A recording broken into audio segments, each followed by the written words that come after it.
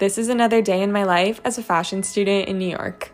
So I woke up and went to the gym with my roommate and then got ready and went down to Soho to meet my friend Lauren for coffee. When I got home, I had a bunch of PR packages. They were all so cute. I'm so excited.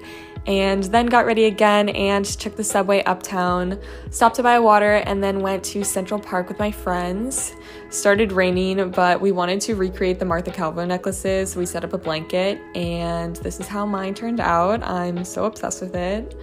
Then we took some Instagram photos, they're on my Instagram, and headed back downtown because I had to go to class. It's final season, so I'm finishing up a bunch of papers and final projects. And then the brand that I work for sent me some samples to try out. Got ready again, I wore this little corset and leather pants, and then my friends and I went to dinner and then decided to go on our friend's boat to sail around the city and see the view. And yeah, that was my day.